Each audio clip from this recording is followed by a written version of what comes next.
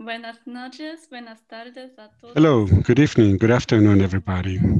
Welcome to the Terrestrial University, who was launched 1 year ago. We had at that time a three-day exhibition called Critical Thought with Bono Latour, Donna Hathaway, for example, and different artists. It is wonderful to have you here with us. And I would like to welcome Silvia Rivera Cusicanqui. She's here with us. Silvia is one of the main intellectuals of Latin America. She speaks Aymara, and she is professor of sociology. She combines the Andean wisdom, the languages, with different practices. And she's also a historian, she's also feminist and a teacher. She writes, for example, she fights, for example, for the decriminalization of the coca plant. The coca plant is a sacred plant in the culture of the Andean region. She's been working on oral history and also the sociology of the image. Her work plays a very important role in the understanding of the dialectic of decolonization in order to achieve a better understanding of history. Thank you very much for being with us, Silvia. It's wonderful also to welcome Kirsten Mahlke. She is a professor of theory and cultural methods in the University of Konstanz in Germany. She works in research in the archive of new history, for example, and the links between Latin America and Europe, and also the work in different aspects of life in Latin America, in Rio del Plata, for example, and also she works about birth and death. She was co-producer for e-learning program for the police called To Transmit Death Messages with Responsibility. Wonderful to have you here. And also we have the support of two very important persons, of two interpreters, Camilo and Rafa. Thank you very much for your patience. Thank you very much for supporting us with language translation. And also Sonia, because she is able to provide a wonderful services of simultaneous translation from Spanish into English. My name is Lena. I work with the ZKM. My Spanish is not very good. Maybe you can hear that I prefer to speak Portuguese, Portuñol. I will try to stay in Spanish, but anyway, I will do my best because I speak Portuguese from Brazil, actually. So now I come to an end and I give the floor to Kirsten. Thank you very much, Lena, for your introduction. Thank you very much for the invitation. It is wonderful to be here with you too, together with Silvia Rivera Cusicanqui in this virtual space. It is a division, but at the same time, it brings us together. It is an honor for me to have the opportunity to talk with her about different topics. We're talking about the concept of the exhibition Critical Zones. You have been talking about the social crisis and the environmental crisis, and the key come from the perspective on the Andean region. We are talking about critical zones. We know Latour has transferred this term to the humanity, and I think that's a perfect starting point when we want to talk about vulnerable zones in earth and water where we live. And of course, I have to talk about the temporal dimension. When we talk about critical zones, I think that it's an archipel of different spaces which are connected, and they determine the way we think and the way we live. This year we are celebrating the fifth centenary of the conquest of Mexico, this catastrophe of the destruction of Tenochtitlan, for example, was the start of the colonization. There was a big abuse of men, women, and lands, and it's also the start of the exploitation of many, many people for wealth, in order to achieve something positive for Europe. Now we see there was an encounter of the old and the new world. What are we talking about? Are we talking about guilt, for example? Are we talking about of a starting point? We have to think about what do we live from? What do we live from in the different spaces in our planet?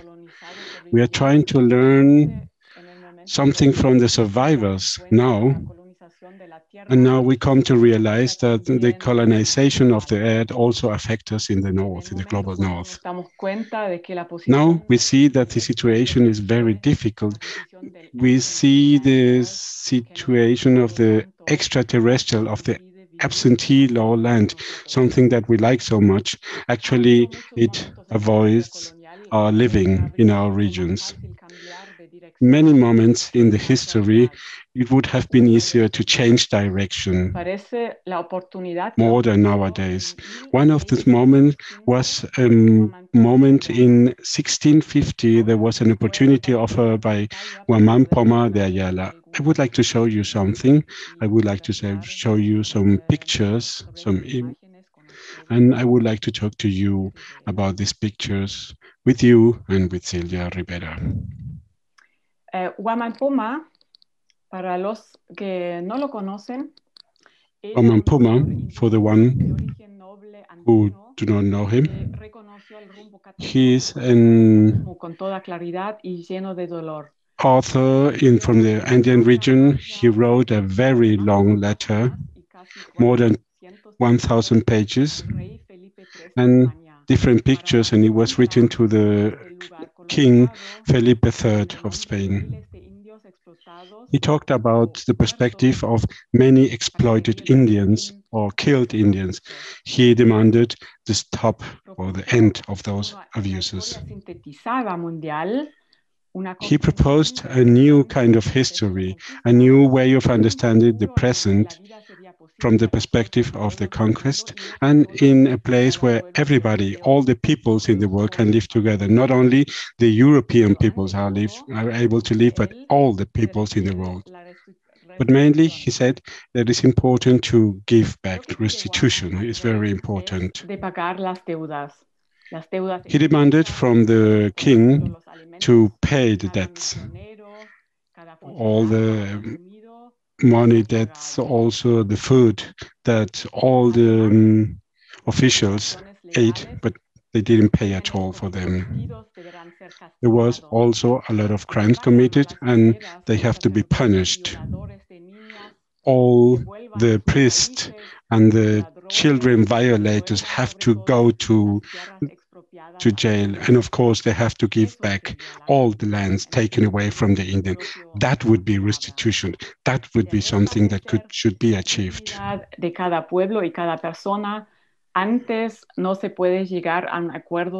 The living of the people, before we don't achieve a real equality, we cannot talk of a global agreement for the whole world. Basically, that's the main content of this letter of Waman. Silvia, for many years, you've been talking about new ways of thinking, new ways of acting, new ways of living in the world. And I am sure you have read this text from many places in the country. These demands presented by Waman, is it a lost opportunity in the past, or can we still call it a valid demand? It can be fulfilled or not? I have said that a couple of times, and I wrote it in my book, sociology of the imaging. The rhetoric of Waman Puma was very clear, the discourse was very clear in order to convince Spain to give restitution, that there is a lot of injustice in the world. Una suerte de diálogo ficticio con el rey de España para expresar su and he created a fictive dialogue with the King of Spain in order to explain, to express his feelings. He was complaining, but he was not only complaining with the voice of the defeated, he was also very angry. He wanted to propose something. He wanted to give a possible solution, because he was also talking about the bad government, for example. He wants to present a change of this bad government, of this bad governance. And this should be based in the Inca history, in the pre-Hispanic history. The world was an Andean world, Christianized. The Andean world was even more Christian than many other places, due to the history of San Bartolome, for example, and Saint Thomas. He represented this deity Tunuca, a pre-Hispanic deity. And what he was trying to achieve was to put together the Indian history, as Kirsten said before, to create a new world history of the known world.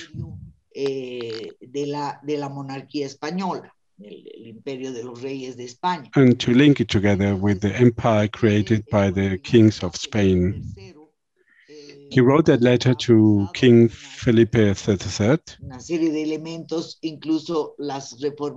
And at that time, many things had happened. There was some reforms of this vice-royalty. The situation was very critical. There was a very negative demographic development, for example. People were thrown away from their lands. And I think this letter is also very valid today. We discovered Waman Puma together with the Amaran peoples when we were doing a workshop about Andean history, and everybody was aware that what was described by Waman Puma, all this violence of these cultural practices at that time, they were valid at that time, and they were practices, and due to this work of oral history we developed, we could see that that happened every day. It was taking many videos. There were many things that we thought it wouldn't happen anymore, actually still happen. And all this was described by Waman Puma. So I have to say, there's a lot of validity today in the topics that Waman Puma was talking about. And then the works of René Andomo or Mercedes López Barán was also studied, and we saw that there was a search. There was some places of the country which was not colonized, and they were talking about how the space in the different pictures, for example, was organized. There were the centralized idea of some of the bodies. For example, there was the left and also the right, but they didn't recognize that in all this written text and also in the pictures, there is a clear fight, the clear fight of two realities, of two visions. And we see the situation, of course, is colonized. Waman Puma is against the consume of the coca leaf. He says that it's some kind of drunken practice, some kind of addiction. ese sustrato de And the translator of these letters knew also very well all these practices by the Indians, which were actually prohibited. But he didn't talk about the sacred statue of the coca leaf. So he saw there was a degradation of the consumption of coca because actually the Spaniards at the beginnings were aware about the rituals created about the coca leaf that actually was very important for their religion. So they decided, I think due to pragmatic reasons, they wanted to include coca in the salary of the miners, for example. In that way, everybody was consuming coca, and maybe they were consuming it too much. For the time which was described by Waman Puma, where everything was legalized, he saw that there was a lot of degradation of this consume, but he didn't talk at all about the old practices, for example, in the pre-Hispanic era. He didn't talk at all about coca, for example, and the coca consume. There are many colonized elements in his thinking, and he was trying to achieve some kind of restoration of the old hierarchies. He wasn't talking about equality. His conception of the world was completely different. He wanted to have the world the other way around. The lower people would control the world, and these caciques, for example, they are actually very degraded. The situation is very bad there. So actually, there is a new way of thinking about colonization.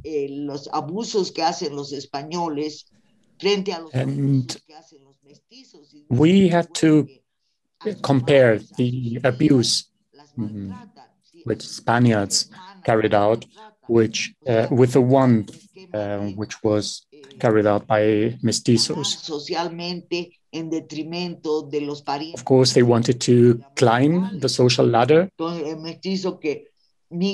there were mestizos who would migrate to the city in order to differentiate themselves from their peers, and they were not able to do this through their skin color. So some thought the only way to distinguish themselves was to treat their peers badly.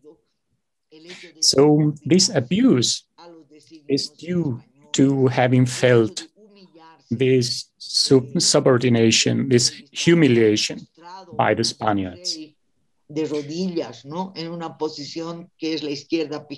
He was prostrating himself before the king, before somebody who is at the very top of hierarchy. And all this shows concrete mentality. But at the same time, he works with different allegories. Sometimes these allegories are a comparison between two images, which are separated by many, many pages in his text. For instance, he talks about the execution of Atahualpa in 1533 as a beheading. And the similar image,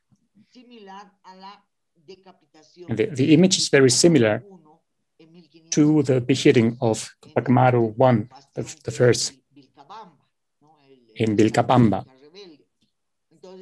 Only the clothes were different.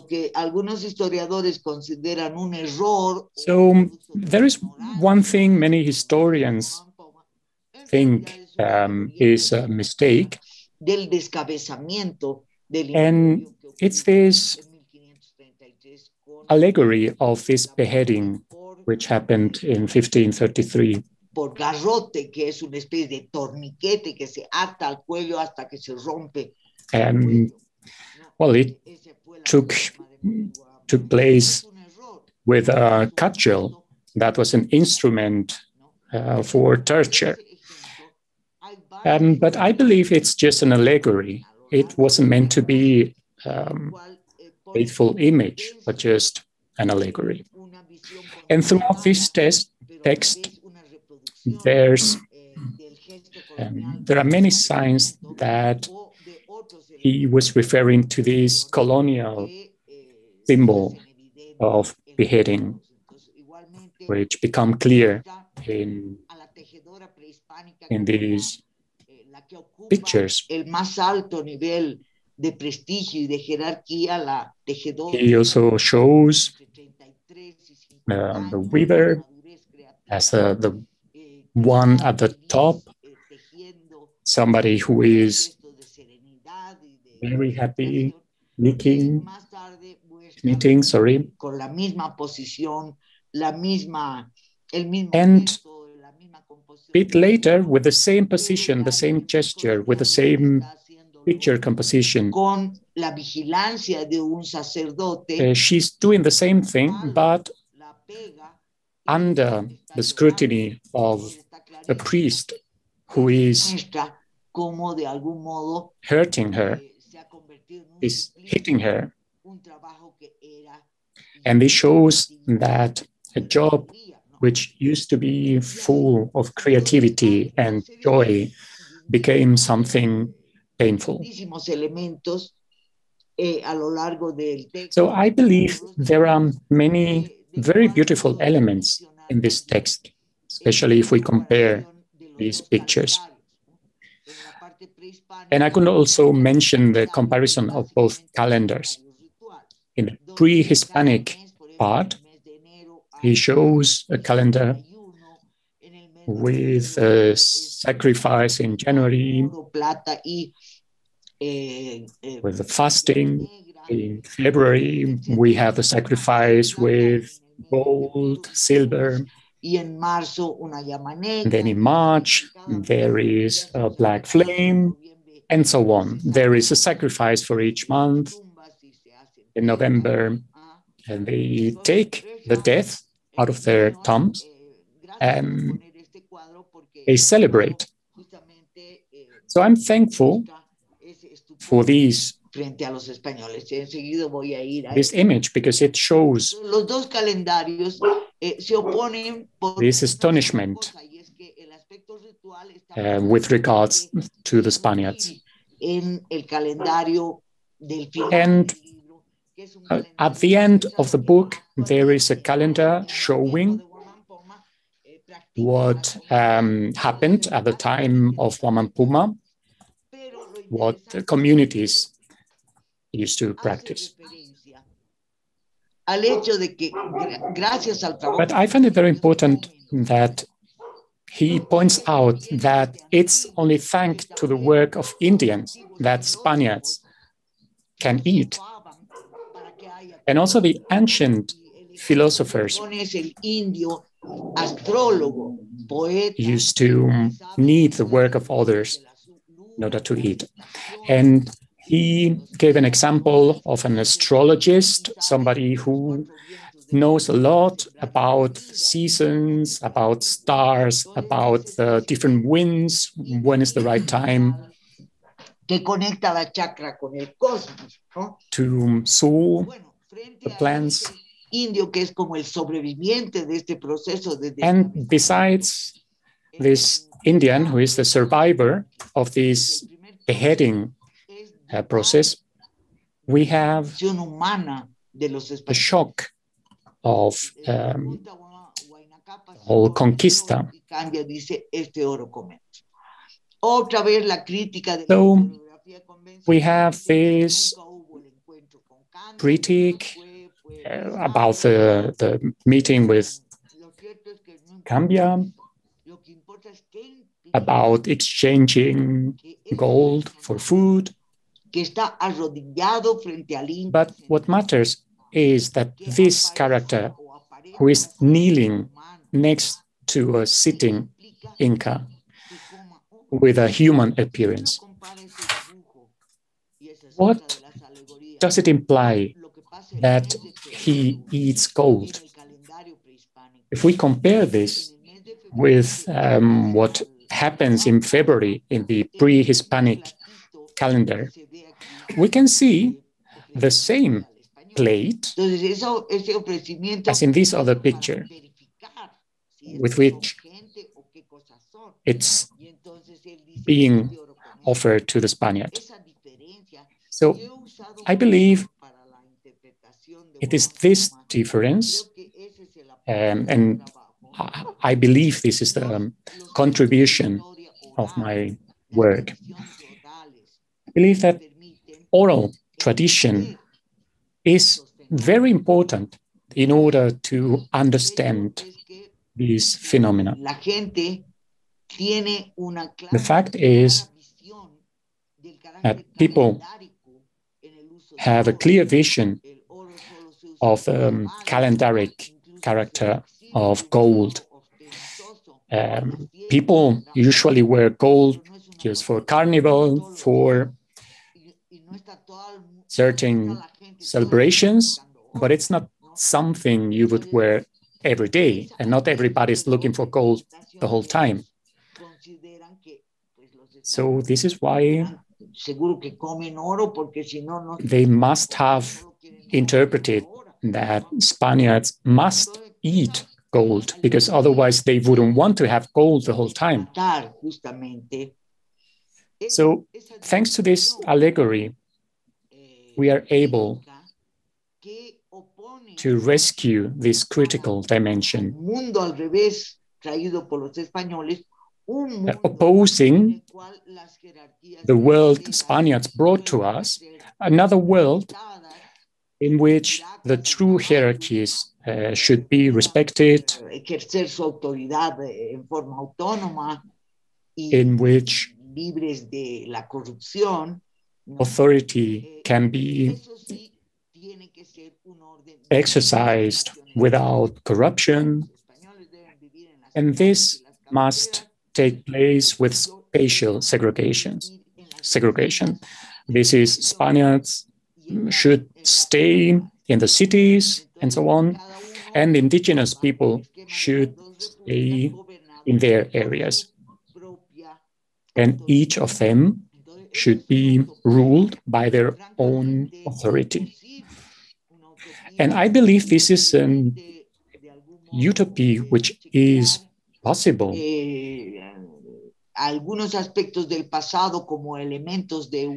This is something which would allow us to rethink some elements of the past as something new, but reinterpreting the ways of living together we had in the past. They enabled welfare, they enabled respect for each other, work, sharing obligations, not just material needs or consumption, but also as a sacred activity, which goes along a whole lot of rituals. So this possibility of making something sacred and joyful out of work is something which is inside this utopia. Do you have more questions? Mirar de nuevo esta imagen que me parece muy paradigmático. I would like to have a look again at this picture. Me impactó mucho aquí es la agudez de Waman Puma con la que hace el diagnóstico. And I was quite impressed by the way Waman Puma diagnosed that the Spaniard is ill, must have problems with their ears, and and intelligence, because they don't even eat properly. This picture doesn't express hate gente incurable que está al punto de ir por el camino equivocado or hacia la catástrofe even the need for revenge. a aprender de los otros. I think it's rather a picture of somebody who resists learning from others. Que está descrita en esta imagen. I think it's another lost opportunity, what we see in this image.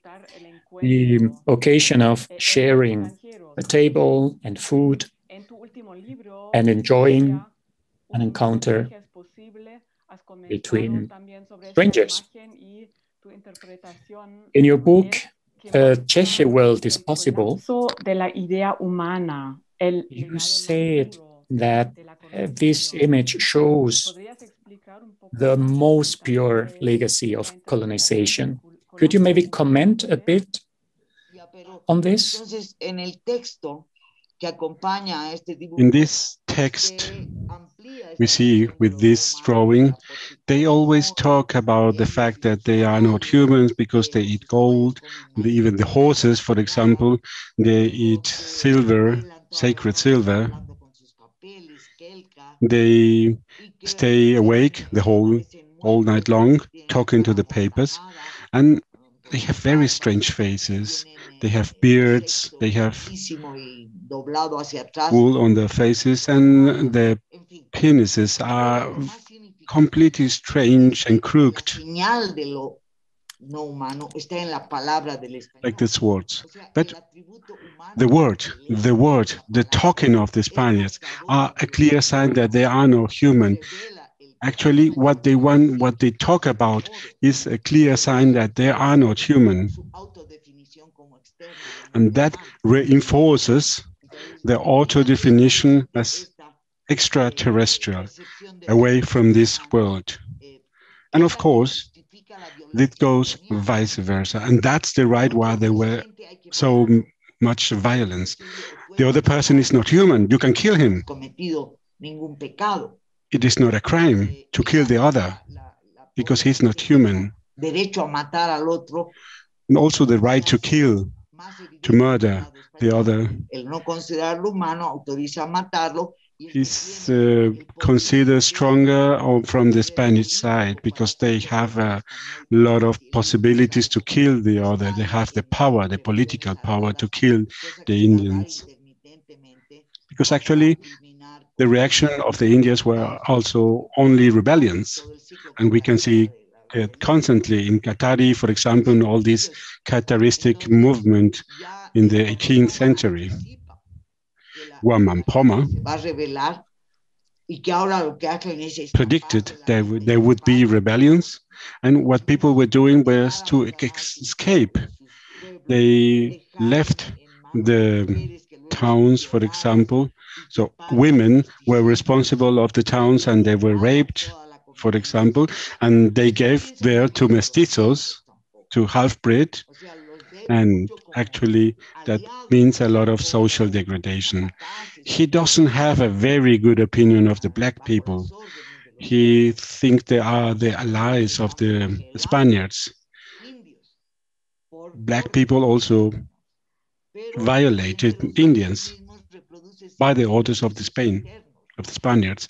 But even among the Indians, for example, the Chinchain, I am from Cusicanqui, the Cusicanqui were considered by other tribes as very wealthy, very fat, very lazy.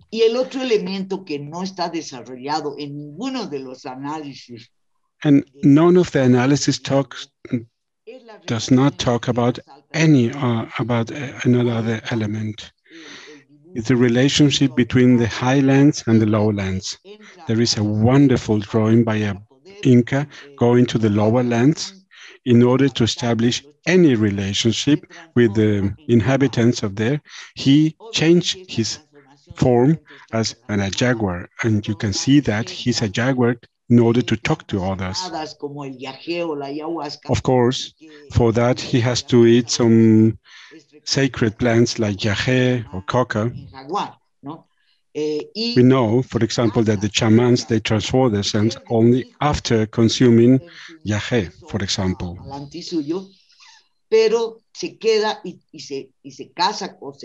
He says that, and he comes together with a chuncho woman, and they have a son, and actually that's the product of two societies. That's the first mestizo, the half-breed. And I think that story relates a lot with the situation we see nowadays by the government of Evo Morales against indigenous peoples.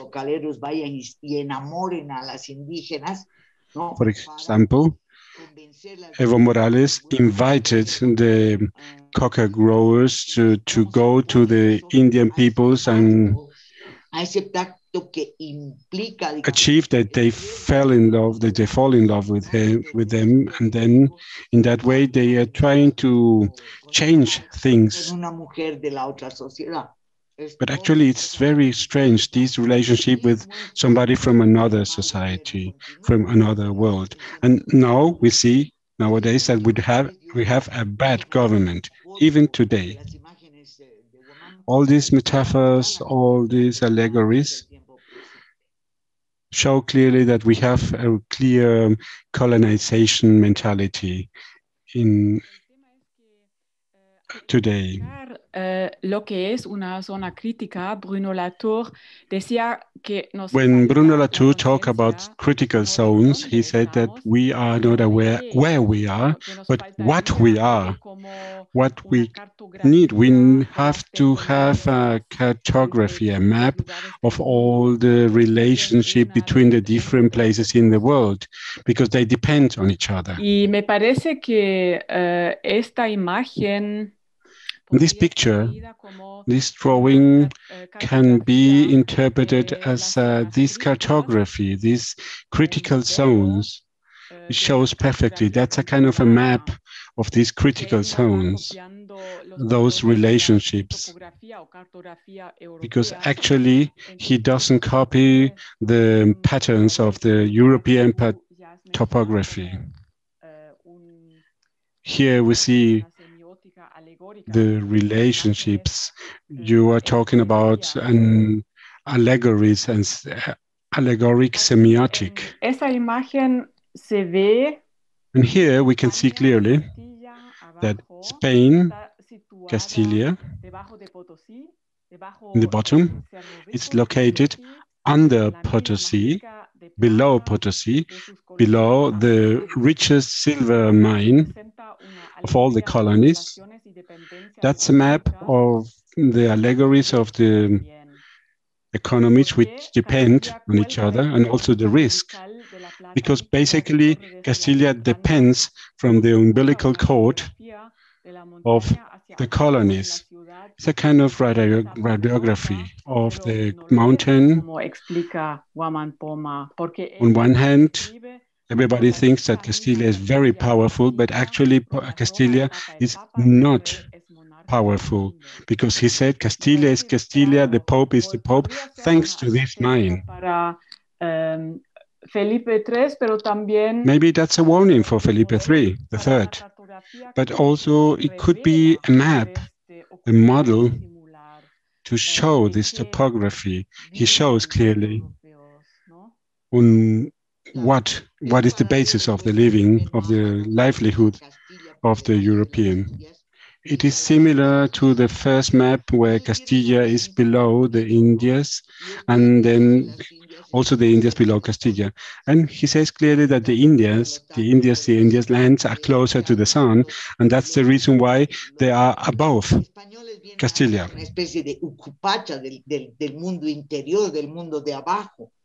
The Spaniards try to occupy, they are Pacha, they are in Pacha, they are closer to the light, closer to the sun. That's basically the image they wanted to present. They wanted to turn the world around. Actually, the world around, on the other way around, is that Castilla is above the Indian lands. también un trabajo muy subversivo con las palabras, ¿no? It's also very subversive with words. He uses a lot of terminology, Spanish terminology, and gives them new meanings. For example, the etymology of las Indias, de Indias, que están más cerca al sol en el sur. Indias, that means they are closer to the sun in the south. And in that way, he can present a lot of new ideas. He can use the Spanish language, something that the Spaniards can understand, but he gives that another meaning, different meaning, the not normal meaning. And hoy en día. Those are very useful. We have to think about it because we have to think also about the language, this journey between languages. In the syntax of Spain, you can see there is a lot of intervention with the syntaxes of the Aymara. There are many anthems, songs, very long in Aymara or in Quechua. And there is a message where Tupac Amaru II has been killed in 1572. The Indians are crying below him, and they are crying in Quechua. They cried out, "Ay, Inca Rey, you are innocent, you've been killed. We are orphans." Esos fragmentos, ¿no? El destinatario no es el rey. Es muy posible que uno... The addressee is actually not the king. Waman Puma wanted to show this to everybody in the country. We didn't know what had happened with the book until it was discovered in 1905 in this Copenhagen library. Aunque sea un autor colonizado, como has dicho, Silvia, even though it was, as you said, Silvia, a colonized author, I believe he nevertheless succeeds in communicating secret grammars and some understandings he doesn't reveal to us through everything we are not able to read or understand because of our central perspective, the way in which we look at images, which is not with the Andean logic. And we have seen this changes completely the perspective. And there are concepts and meanings which have not been colonized, right? Well, this is one of the main inspirations for my Cheche concept, because we have this juxtaposition of colonized and non-colonized elements. Even within the same sentence, we can see this fight between two visions. For instance, when he speaks about the transformation of the Inca jaguar, they say the coca plant is something which is not food, something which is a vice. And then in the following paragraph, he says that's a vice that is useless. I mean, there's the whole time a juxtaposition, which is not a fusion. And this is Cheche. And I think this has a decolonizing potential. Recognizing this. And also in our times, if we conceived indigenous and Spanish features as something which is equal, this is what would allow decolonization. Yes, I believe this is one of the most difficult concepts in order to understand the European point of view. Utopias are always conceived as something harmonious by Europeans and as having something of reconciliation. And this means nothing else than the concept of European defeating everybody else's concept. And I believe this is the philosophical and political disease Europeans have. And we see this in the difficulty in order to interpret what Waman wanted to tell the king. Well, I think the whole philosophy of Aristotle was oriented to one, and an identity which doesn't define itself by A or B cannot be anything. But we see it is possible to be A and B at the same time without having a fusion and becoming a C thing. In the Andean culture, we are used to living with contradiction the whole time. We have some popular songs with these topics, lots of things we say in our everyday language, which reveal we feel very at ease with contradiction. And we believe this shows that the ancestry tradition can never be made disappear. In European languages, there is also a field in which contradictions coexist. This is called oxymoron. But this is something we almost only use in poetry, not in politics, in economics, or in our social life. But we would be able to translate it from poetry to politics. Well, yes, oxymoron is also used at social sciences, especially in the United States. But I still think that contradiction is something which is uncomfortable. It's not so easy to be accepted. It's very uncertain. It's unstable, unforeseeable. So it doesn't contribute to make you feel at ease. Whereas Andeans are used to live in contradiction for centuries. We have been living in contradiction with the Europeans, and we're still here.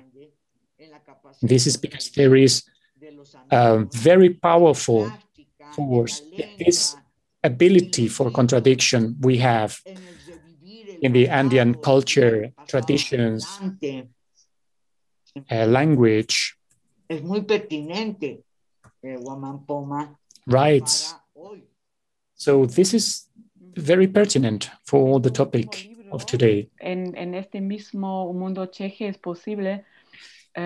your latest book, A Cheche World is Possible, you propose communities which are ruled by an ethos and an episteme, a Cheche episteme,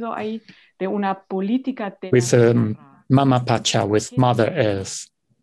And you also speak about the politics of the earth. What does this mean?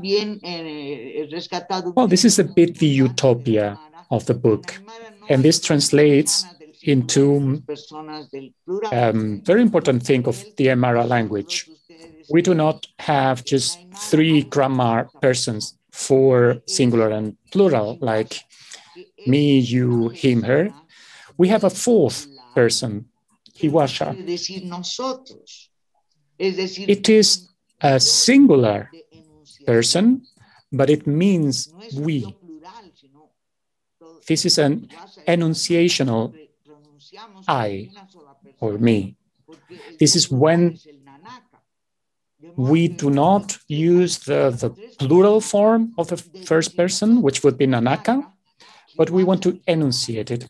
We have Nanaka, Kiwasa, and Kiwasanaka. And this offers precisely this possibility of having this community world, being part of it,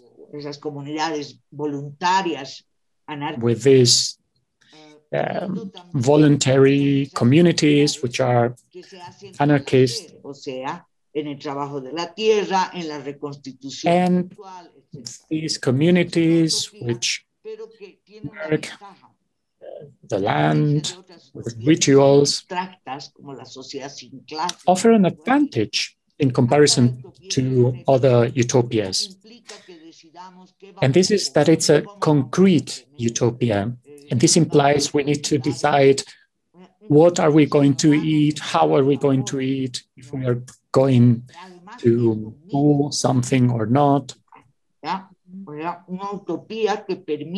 it is also a classless society. This is a utopia which we can practice without having to wait for the whole world to change.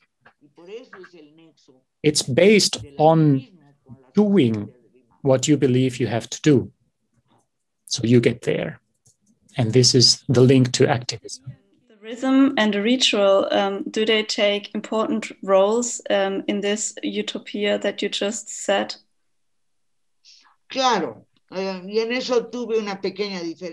Of course. And I was discussing this with Bruno Latour in a seminar about the 1,000 cases of Gaia organized by Eduardo Ribeiro, I think, de Castro. And he said that non-humans they have science and they can speak. But he said it's not possible to communicate through rituals.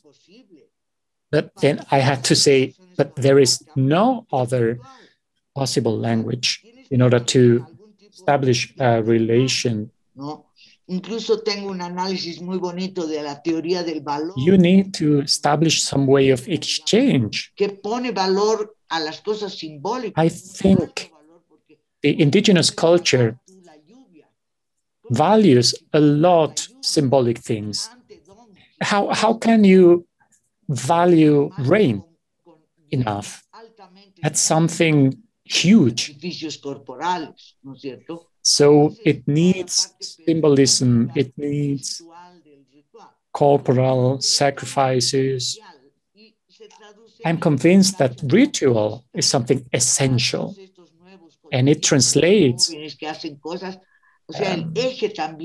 to this importance of celebrations. It is very important to celebrate we are alive. And this is important for new young communities too. Una forma de simbiosis por tú? Is celebrating a way of symbiosis? Yes, of course. As long as you don't celebrate just for tourists, as long as you are not in disguise. And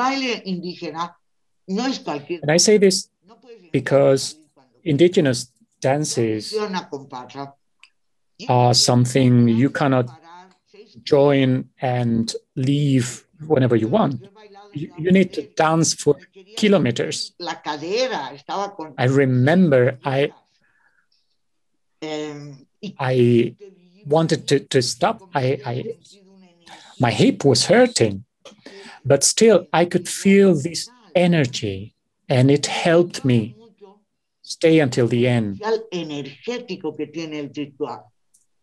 And I speak a lot about the energetic potential of rituals.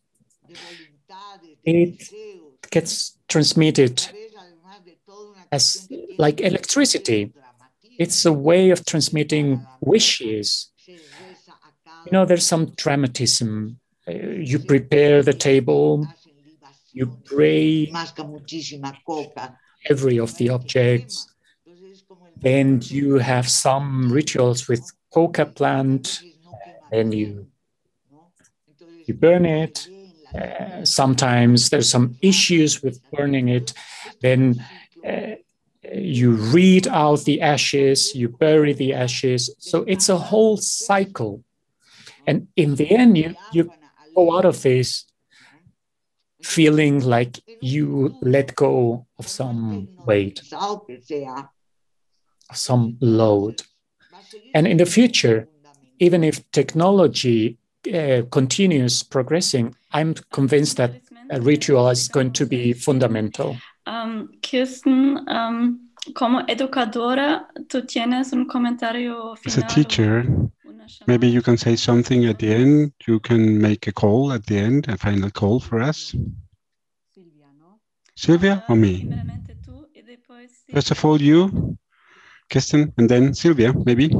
Yo estoy muy feliz haber podido conversar contigo, Silvia. I am very happy to have been able to talk to you, Silvia. It was wonderful. Thank you very much. Desde el momento en que he empezado a leer a Waman Puma. What I wanted to say is when I started reading Waman Puma and your interpretations of it, I started to understand that my place is here right now, and I have to start from here, from the south of Germany. In my little town, I have to start eating well and celebrating and having parties, and I can create some kind of resistance against this global economy and all that in order to find the possibilities, to recognize the chances I have to live together and live in the earth we are living now. Yeah, that's completely right. Al final, aprendí también que at the end, I also learned that Waman Puma is a very rich source of the art of asking the right questions. It is very important to try to find the right answers who are valid forever. Que los estamos buscando en las universidades siempre, ¿no? And we're trying to find the answers in the universities, in books, and all these kind of recipes for everything. So, and I think that's not the right way of finding the answers. You are completely right. Thank you very much for that. I was very surprised at the end. I am a cucurruna, a very local person, a very person who has no aspiration to be read everywhere in the world. And we see now there is a lot of crisis of identity, and we think it is important to overcome these essentialist visions because that creates fundamentalism movements. And I think it is a very big incentive to have this new idea of the Cheche, and then this idea comes together with many crises we see in the world. There are a lot of migrants from Latin America, for example, in Germany, Latin Americans who are living there and then try to go back to the roots thanks to the clash they experience with the European world.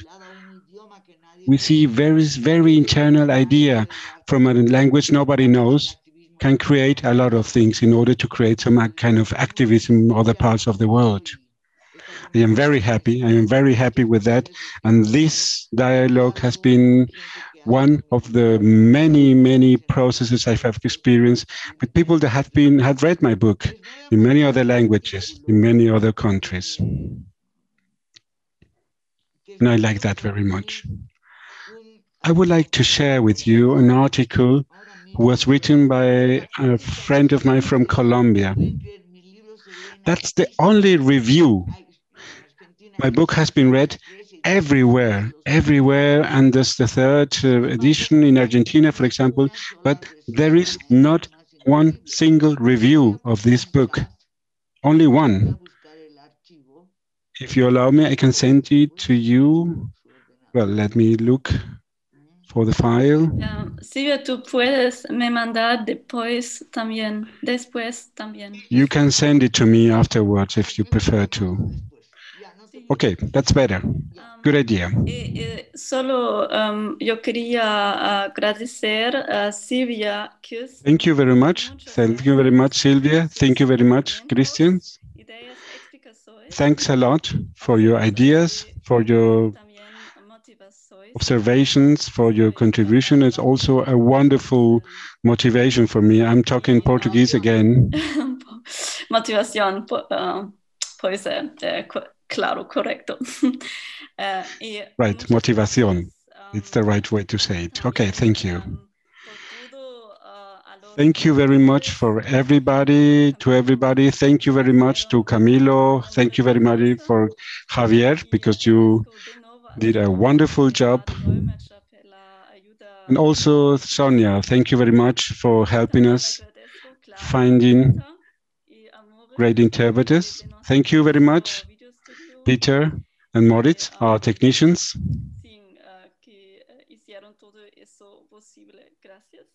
And thank you very much for contributing to this successful event. There is going to be an exhibition of Kirsten and other persons in July in Constance, Germany. And the main topic will be clothes, blood, and gold in the schools of the colonial era of Constance. Thank you very much. Thank you very much. And good night, everybody. Chao, que te vaya bien. Gracias. A ti también. Chao. Chao.